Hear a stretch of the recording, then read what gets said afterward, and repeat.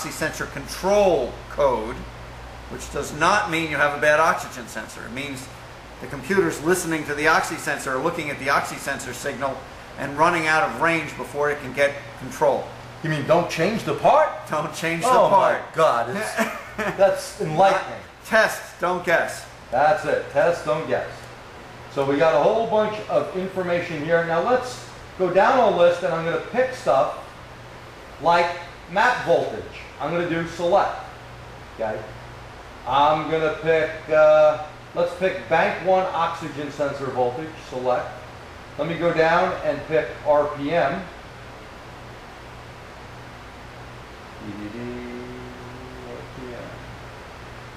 It might be under engine speed, or yeah, maybe under engine speed actually.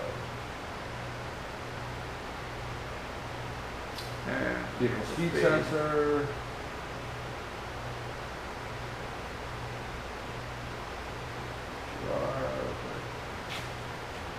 So give me a second here. I'm trying to find engine. There it is, engine RPM, and I'm going to select. Now, show select. Now we got 3 of them. Watch when we start this vehicle up on the update rate. And it's instantaneous, isn't it? And now we can graph it, and we can see what's going on. And look at our map voltage. I always ask this in a class. What should the map voltage be? And you should know this because this is important. Let's say we had one of those poor quality PCV valves in the car. Okay? Or we had a bad vacuum leak. What's going to happen to the map voltage? It's going to go It's going to be high, right? And we're going to have an issue. And it's going to think you're asking for power, and it's going to enrich in the mixture. By the way, look at this. 5 volts. What happened? It went down, and you notice we're reading between 2 and 3 volts. Okay? So there's our oxygen sensor. Now I'm going to raise the car up just a little bit. Okay, so here we go.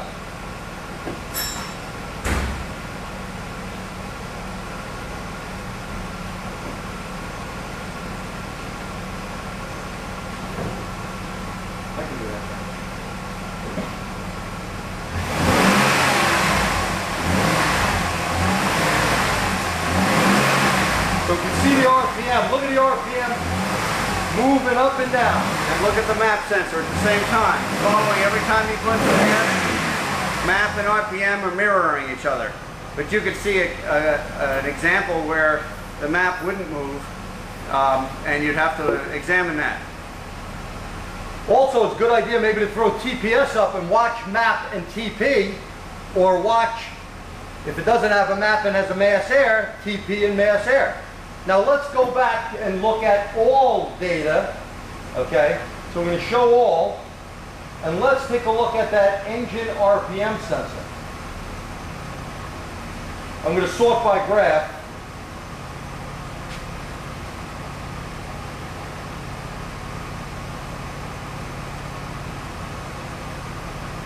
I'm going to turn the EGR one off.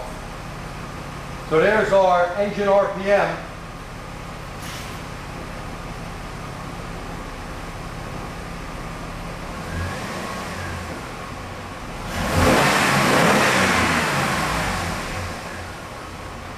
And you'll notice the update rate is just a little bit slower because it has to fill up all of the buckets.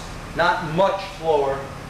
Now, generic OBD2, it would be considerably slower. But here, they made it a bit faster.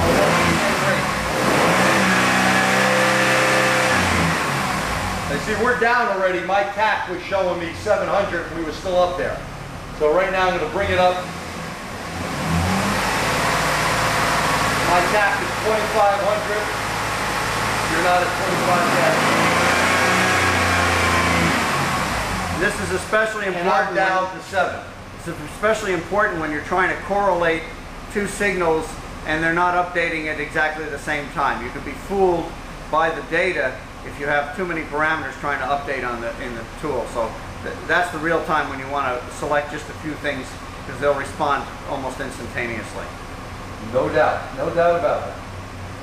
So let's take a look here and see if we had some questions on a particular symptom on a car. So you want people that have questions on problem cars they have right now? Well, let's look at a couple of things here. If you have a problem car, first place you should go is look at TSBs after checking all the basics. Technical service bulletins are super important to check and look at. And here we got, on this particular car, you got 4 of them. Sometimes you're not going to find everything in there for the particular vehicle. Why? There may not be a particular issue on that vehicle. Yeah, the other thing is, you know, we all know there are cases where a manufacturer comes out with a TSB and your vehicle's out of that model range, but you still have the problem. And it just has to be, you know, maybe it hasn't gotten into the system yet. That's true. They don't know that it's extended beyond the original model range or the original date range. So right now, I went into component information. I'm going to map sensor. And this is real neat. Location, right side front of engine. Connector. The connector will come up. There's the connector, 3-wire connector. Diagram, so I know where to put it. Okay, I know it's nighttime, guys, but I'm talking about where to put it here on this connector. Test connector. And we'll see 5-volt sensor and map signal.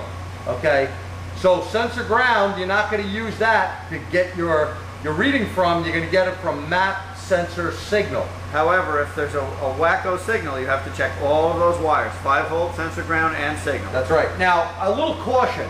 A lot of times people like to go to this ground right here and then put their red lead here of the scope or meter. So black lead of the meter scope, red lead here. Here's the problem. If there's a problem with that ground, you may think there's a problem with the particular sensor.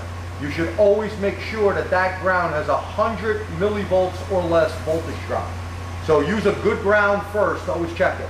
Personally, I use a good ground next to the component that's real good that I know I can scrape my little end of the scope or meter in, and then I back probe it with a T-pin.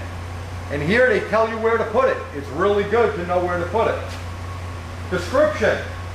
Measures the absolute pressure in the intake manifold and sends a signal to the ECM PCM. The map signal is used in the air mass calculation. Super important for fuel control. Maybe some of you may remember some of the Chrysler vehicles that had an issue where you had to put a map sensor kit in. You may remember some of the old Cadillacs at the same problem. You had to go from near the glove box and reroute the hose because water would stay in there and freeze. So these are certain things that are out there that you should be aware of. Map is super important. Let's take a look at a few more things.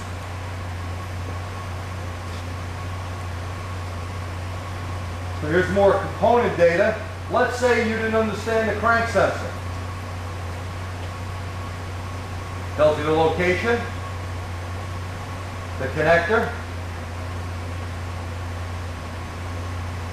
the diagram. Now, one of the things you should know, older Jeeps used to use AC voltage, right?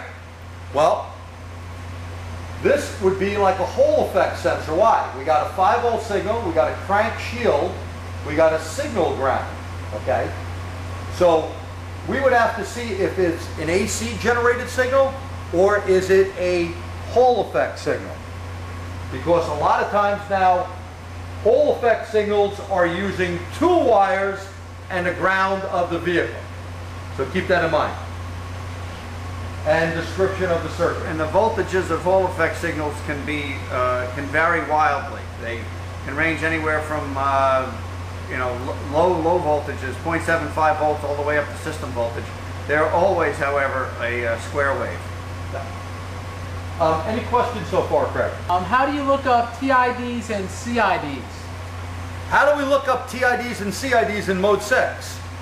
The best recommendation I'm going to have for you for TIDs test ID, SIDS component ID, is go to the, in this case would be Tech Authority, the Chrysler website, and I'm going to give you a website that you should always go to.